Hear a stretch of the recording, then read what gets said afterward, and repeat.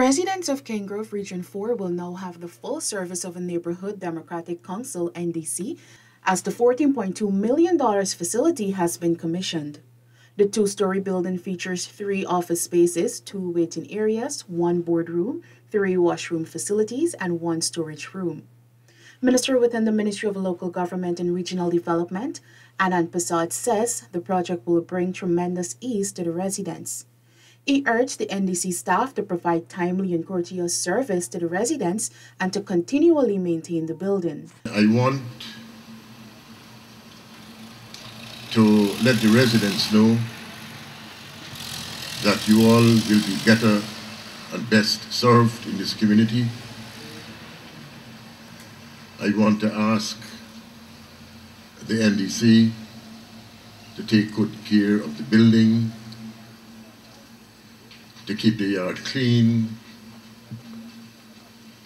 because that or this premises can be the stepping stone in enhancing your community.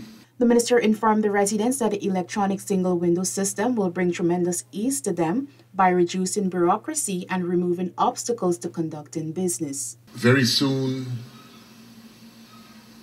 we will introduce a single window system, and that will allow persons who have plans to pass, because you might want to do an extension of your home, you may want to erect a new building, and this single window,